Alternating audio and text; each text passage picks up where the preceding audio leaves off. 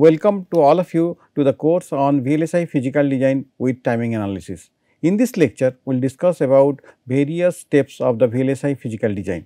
So, the main objective of the course is to discuss the various steps and flows of the VLSI design and VLSI Physical Design flow. Then we will also discuss about different very basics of the graph theory and algorithms that are applicable for VLSI Physical Design, and we will explore the basic principle of static timing analysis and how we can apply those principle to the VLSI Physical Design. The various steps are involved in the VLSI Physical Design, such as partitioning, chip planning, placement, clock tree synthesis and routing. All these steps will be discussed in detail. Then we will discuss about the open source tools available in the open domain for the VLSI Physical Design, which will be useful such that everybody can use that tools for to learn what is the basic principle involved in VLSI Physical Design. Then finally, we will discuss some of the advanced topic like statistical static timing analysis. After going through the objective of this course, then comes to the mind why we study this VLSI Physical Design. So, what is the significance of VLSI Physical Design? So, if you can look into this slide, we have several processors from different companies and what is the transistor count inside that design. If you can see, Pentium 4 from Intel has 42 billion transistors. In the other hand, in 2023 we have a processor from AMD which is having 146 billion transistors. So, we have huge number of increase of transistor inside the chip. So, how to design and how to handle those transistors such that it can meet the DRC, LVS and all the rules, at the same time meet the specification of the processor. It is a challenging task. So, if you can look into some of the layouts of the chip, it is so complex. For example, in 1974 Intel 8080 processor is the layout of that one. You see how complex it is. Then if you can see 2000 Intel Pentium 4 layout, it has huge number of transistors inside it. So, if you integrate it using custom manner or manual method, it is impossible to design the chip and launch the product in the market. If you can go into the Intel Core i7 processor, it is the internal diphoto, it has 4 cores, this 4 cores 1, 2, 3, 4 and all of these are designed using physical design flow, physical synthesis flow. So, this motivates to learn this course, why it is important to learn this VLSI Physical Design and how it is useful for modern chip designs. So, the content of this course includes basically the VLSI design style, what are the different design styles are applicable for various types of designs, and design abstraction, what are the different abstractions levels we need to go through in order to design a bigger design, and synthesis, which is basically converting a different levels of abstraction to the lower level details, we will discuss in this lecture. So, the first we will start with different design style. The design styles is divided into two main category, one is the full custom and the semi custom. These two are the main driving force behind our chip design. So, the choice of the layout style depends upon various factors such as the type of the chip, cost, how much cost is involved in that product or the manufacturing of the chip, and how much time available for the designer to make the design to the market. So, time to market is one of the driving force behind the which design style we should adopt. For example, we need to launch a product in a one year time frame or 2 years time frame, then the semi custom design style is the most preferred one. Full custom design will require more detailed design and it will be more optimized, however, it takes more time to design. We will discuss these things in more detail in the subsequent slides.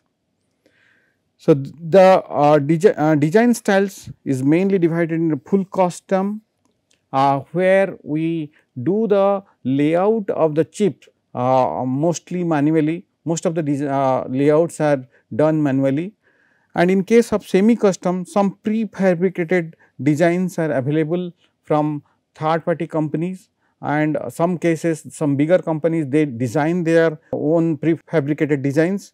Those are useful and those are used in the design flow.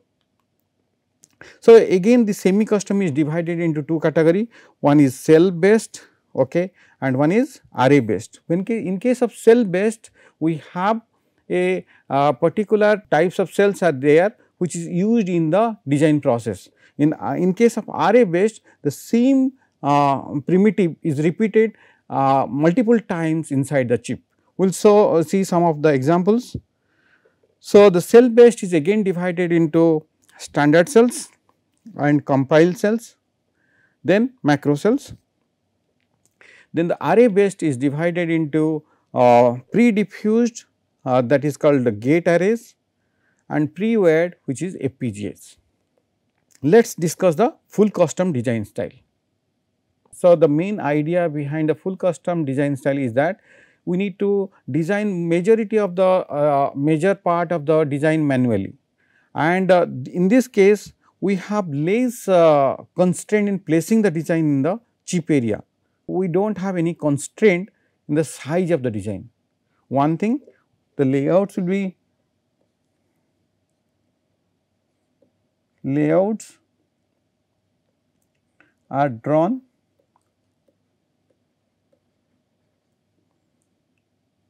manually. Second, no constraint in size, the no constraint in size of the design.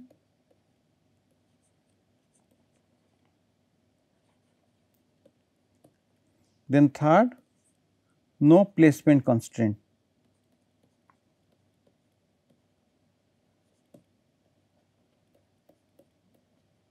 So, no placement constraint means that you can place it any part of the design based on the best routing resources available to that design. And if you can see here, we have a to D converter, okay, which is placed close to the I/O, which is there, okay, and its shape is determined based on the how it can be optimized properly in the layout. So, this one is done complete custom manner, that is called full custom design style. Similarly, if you in this one, if you can see majority of the blocks like data path, ROM, RAM, PLA, random logic, all are of different shapes.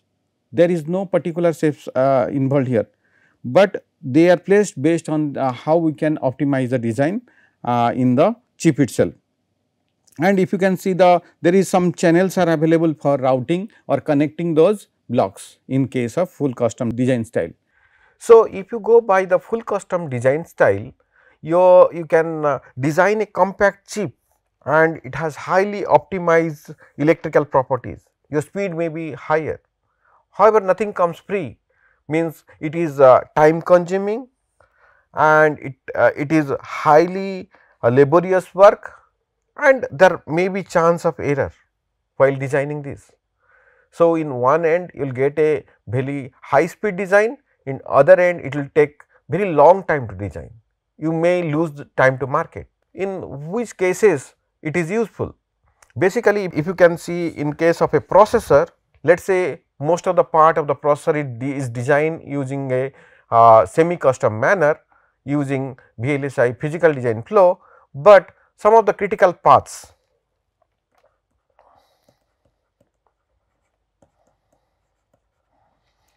or data paths which detects the speed of the processor can be designed in a full custom manner to optimize the speed of the processor and improve the speed of the processor, such that we can meet the specification of the processor. So, not the complete processor is designed full custom manner, only the critical paths or the data paths which is detecting the speed of the processor, that can be designed in a full custom manner to improve the speed. Similarly, in case of FPGAs, the the switch matrix, then lookup tables and CLBs, those are designed in a full custom manner. After it is designed, it will be repeated to design the FPGA. Similarly, analog blocks like ADC, PLL, all these will be designed in a full custom manner. ADC, PLL, all these are designed in a full custom manner.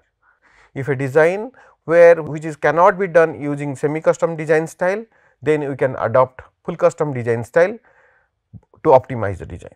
So, what is standard cell? Standard cell is basically a type of cell, it is the basic building block for any digital design. So, if you can see one of the basic structure of this one, it has fixed height. All the cells of your standard cell have a same height or multiple of the same height, either same height or multiple of that height. Then second thing is that the width is not also random, it is multiple of height of, let us say, inverter, height of NAND gate, both are same, but width will be different. Width is the multiple of unit tile what is defined in your technology file. Okay. So, height is same for both the cases, here it is h, here it is also h. Okay. And the widths are multiple of the unit tile defined in the technology library. And height is also not comes randomly, it has some rules, it depends upon how many metal tracks it is allowed. If it is a 9 track library, so you have 9 tracks in the your standard cells. So, it is it is pre-designed by some company and you can utilize that for your designs. They are rigorously tested and characterized library, they provide library files, timing files, power characterization files, those files are rigorously tested and provided to the designer, RTL designer or PD designer, the physical design engineers. So, then they have basically let us say feed through cells. So, let us look into this, these are the, if you can see all cell A, cell B, cell C, cell D, all heights are same, but widths are different. Okay. And heights are determined by the number of metal 1 tracks which is used in the standard cell, and the width of the cell will be multiple of the unit tile. Then if you can see here, this is a very older design where you have basically less number of metal tracks are there. So, such that they introduce something called channels between the placement of the standard cells to, these are the standard cells actually, this is 1, 2, these are standard cells and these are the channels actually. Okay. So, between the channels these are the channels basically between the channels they do the routing. And since number of layers is metal lines is smaller, they have something called feed through cells in earlier designs. So, that the metal connections can come from one channel to the other channel. Okay. But nowadays these empty resources are filled with the standard cells also, because we use high level metals to connect them. Okay. So, this is the backgrounds behind your standard cell design. And if you can see here, you have a VDD line, one top line is your VDD and you have a ground line is your, this is your ground. Okay. Let us say this is your ground and let us say this is your VDD. Okay. So, this is standard cell design style. So, you have a RTL, then you target this standard cell library to do the synthesis process. So, it is basically less time consuming, simpler than full custom design style, and it occupies more cheap area compared to obviously more cheap area, because it is not a full custom design. But as the technology scales into lower technology nodes, the full custom way of designing and standard civil way of designing will area wise there will be not lot of penalty is there in terms of area or performance. So, area penalty is very small, but only advantage of the standard cell based design style is that it is very fast. Full custom will take more time to design, and if we have more time to design means we will lose the time to market. So, standard cell based design style is more popular compared to full custom design style in case of digital design flow. So, now you have a cell based design. So, there is the second category which is the macro cell. Macro cells are little bigger, and in case of standard cell there is some constraint in placing the cells, those will be placed row wise, okay, all the row wise it will be placed. But in case of macro cell those constraint is a little bit relaxed based on the size of the cell. We need to find out a area to place that one. For example, basically you have a memory compiler which generates a memory block. We need to find out a area inside the chip to put it there, such that the distance from other the memory access units, all the distance would be optimized.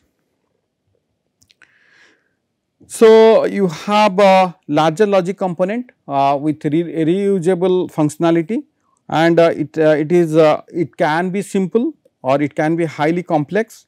It can be used as an embedded processor also, and memory blocks. Let us say here you see you have a RAM, random access memory, and you have something called programmable logic array. All these can be generated using some kind of they can be provided by third party to be used directly, and which is there is no constraint in placing the cells. So, it is very useful, and that IP will, if you do by full custom method, it will take more time, but these cells you can, let us say if you have a memory compiler, you can specify the size of your memory, it will generate the memory in very less time, so that you can use that memory in your design. So, whatever I told, it can be placed anywhere in the layout to optimize the routing distance and electrical property. Basically, we need to optimize everything, we need to optimize the power, performance, everything. So, we need to optimize the interconnect distance. So, you need to place the macro cells in such a place so that our delay will be minimum. So, some cases we can use some pre-existing macro to optimize our design to complete our design. So, then we have gate array. So, there are two types of array based design style. One is called gate array, one of them is gate array. So, which basically we have identical cells. Gate arrays means some identical cells are there which is placed in array fashion, like a matrix like format. Okay. So, throughout the chip those cells are repeated, and whenever we are doing a RTL or something, we need to convert that to the gate array to connect the cells actually. Circuit is divided into identical blocks, each of the each equivalent to the cell on the gate array. So, this basically your design is mapped and placed on the prefabricated cells during partitioning. Okay. Blocks are mapped or placed onto the prefabricated cell during partitioning. Basically, what we need to do is that we need to we need to have a tool which will map our RTL or the main design to these gate array designs automatically, such that our actual design is implemented in the gate array. So, it is of two category, one is uncommitted gate array, one is committed gate array. What is the difference between uncommitted and committed? In the uncommitted gate array, we need the help of a foundry facility, okay, because those cells are placed, but there is no routing was done. Okay. So, on the top of it we need to do the routing to complete our design. So, these are prefabricated chip where the routing layers are added on the top, to in the route fabrication facility. So, it is expensive because we have to send the we need to buy the gate array, and we need to define the routing layers, send that design to the fab, then the fab will do the connections. So, it is expensive, but it obviously will get more performance out of it.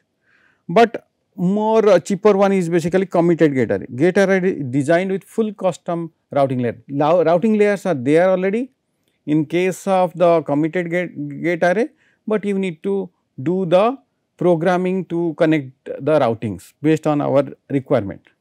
Here if you can see, here if you can see, these are called on committed gate array. On committed gate array means that all the cells are repeated like a array fashion.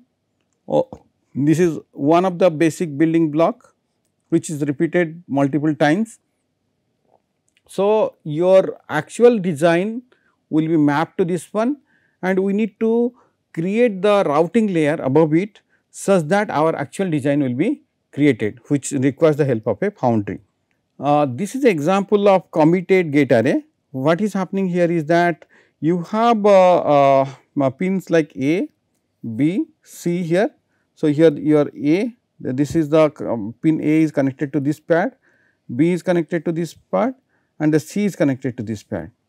And if you can see here how many NAND gates are there, 1, 2, 1, 2, 3, 4 and 5. So, here 5 cell will be used, each one of them is programmed for a NAND operation, and those connections are made. Okay. So, here if you can see 5 cells are used, this is 1, this is 1, this is 1, this is 1, this is 1. So, here if you can see 5 cells are used, finally you will get the output. So, these connections are done using some programming, okay, connecting through some kind of programming. So, this one is cost effective, less cost, because you do not need to send it to the foundry, and it is easier to produce than full custom standard cell design. It is but it is less flexible. You cannot optimize like full custom or a standard cell based design style. And routing in the gate array is simpler. It is basically very simpler compared to any design style, and it is also basically the focus on routing rather than we need to implement the design such a way that it can be implemented in less time. It takes less time to implement the whole design. So, now we have a field programmable gate array. The field programmable gate array, it is basically more popular these days. What is the main idea behind it? It is programmable interconnect, programmable IO, and it has programmable lookup tables. It has 3 things: programmable IO, programmable interconnect, programmable logic blocks. Okay, all the things are programmable in case of FPGA, and it is highly popular because it has the reconfigurability facility, programmability is there, and offers large scale integration. Lots of very new things are now incorporated inside the FPGA, and it is very popular architecture nowadays. Okay. So, logic blocks in FPGA are like memory blocks. Basically, if you program the memory blocks, then it will program your lookup tables. Okay. So, it consists of logic blocks separated by routing channels. These LUTs and the programmable switches are programmed in using that tools actually. Okay. You have logic element, this is logic element, this is called switch box. The switch box are basically interconnects which is programmable in the runtime, and logic elements consist of CLB, configurable logic block. Logic elements are consist of configurable logic block, then slices, then LUTs. Okay. So, you can implement both combinational and sequential design using these CLBs, and it has first basically carry chain logic to implement fast adders. Okay. So, here if you have a gate level design which is mapped to the your lookup table using the tools actually. Okay. This P1 is mapped to this table, then P2 is mapped to this one, P3 is mapped to this one, then the P4 is mapped to this one, and it will finally implement your design. So, this is one of the floor plan of FPGA where your design is implemented, interconnected. So, you have three things whatever I told you, one is programmable IO, programmable interconnect, and programmable logic block or configurable logic block. All the things are programmable in case of a FPGA. Now, we will discuss about basically the design abstraction level. There are different levels of abstraction. So, whenever you talk about a system or a processor, we are looking for a chip as a processor. But if you go inside the detail of what is inside the processor, we have modules. Modules are basically different blocks inside the processor or a system, how they are connected with each other, and each of the blocks, individual blocks, how it is implemented. If you go inside one of the module, how the gates are there, different logic gates are there, that is called gate level. Then if you go inside a gate, you have transistors, NMOS and PMOS transistors. So, those are how they are connected with each other to create the logic gates. Okay. So, that is your circuits. If I look into each of the transistor like NMOS or a PMOS, how they are implemented in the silicon, this is called the device. So, these are the different levels of abstraction whenever we go from a system to the device. In the top you look for a processor, in the below we look for the very detail how the transistor is implemented inside the chip. So, here this is very top level view, and this is very bottom level view.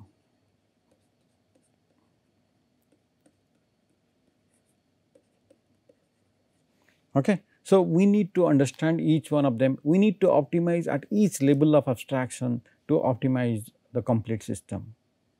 So, we need to optimize in the device level, we need to optimize in the circuit level, we need to optimize in the gate level, we need to optimize in the module level, and finally, we need to optimize how the modules are connected such that my more important targets like performance, power and area, these are the three targets. One is the performance or speed, then area, then the power. Minimum these three things should be satisfied. So, in case of abstraction, the basically what is happening inside abstraction? It is showing some of the features without disclosing the more detailed what is inside it. Okay. So, let us say if I look into a processor, I do not look into what type of transistor is implemented. Whenever I look into a adder, I do not know what kind of adder is implemented in silicon.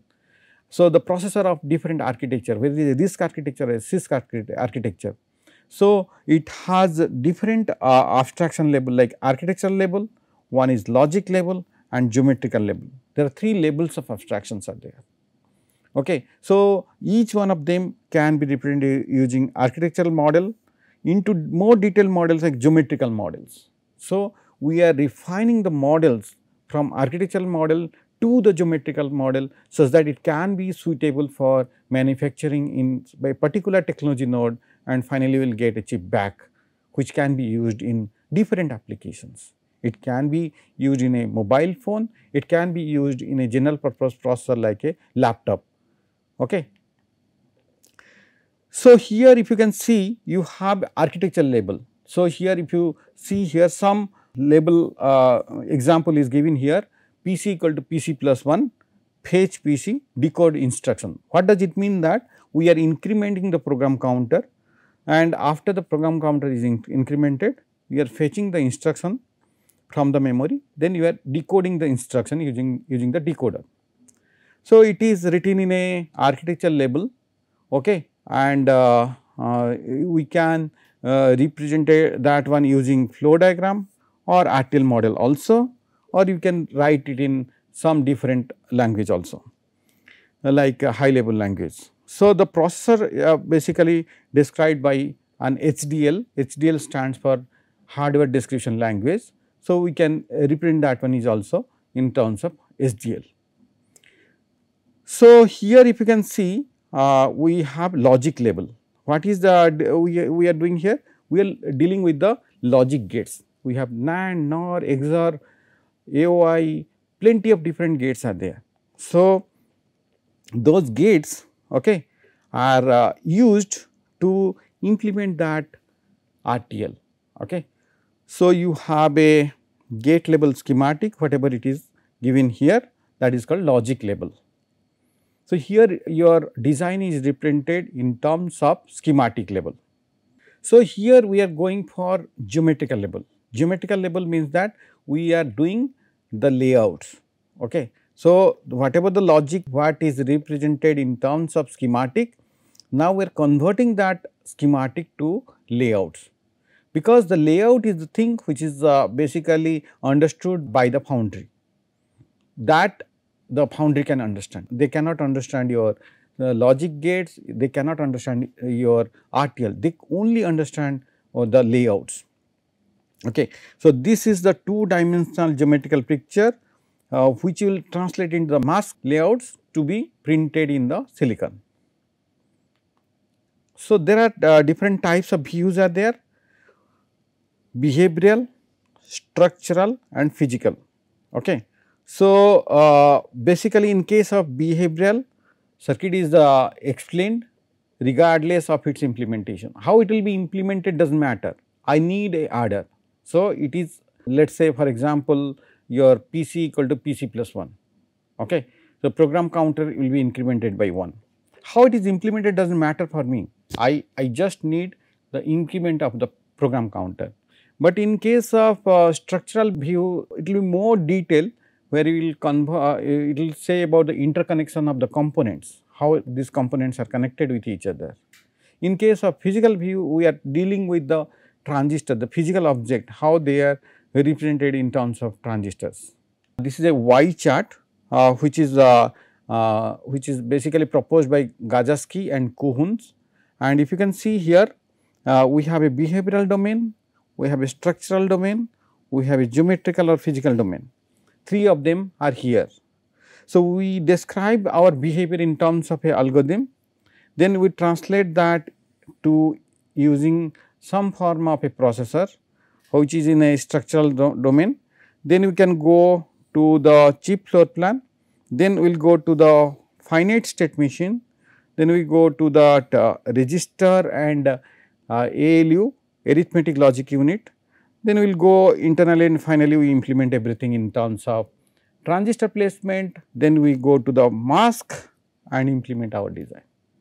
So, this is most popular Y chart which is used to the design from system level specification to the layout, which will send to the foundry to design your system completely and implement and send it back the chip to you. Okay.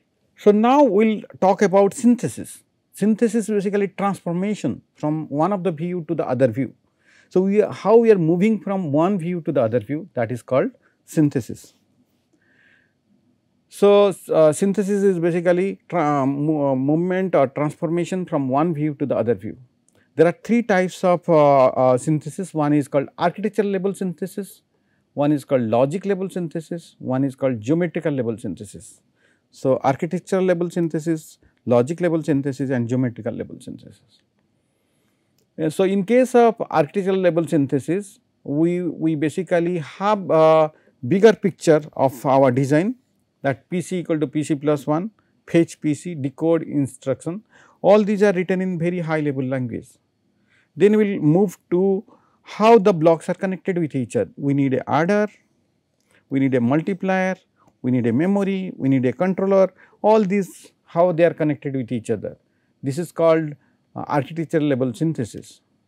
And in case of a logic level synthesis, we finally get a logic gate level implementation. Let us say it is a RTL, it is a data flow statements, because we are using data flow operators like plus, and basically this RTL can be converted to gate level netlist.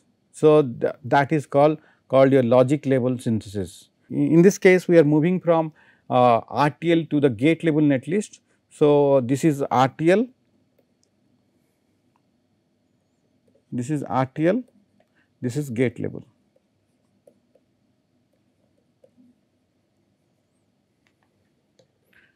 In case of geometrical level synthesis, we have gate level,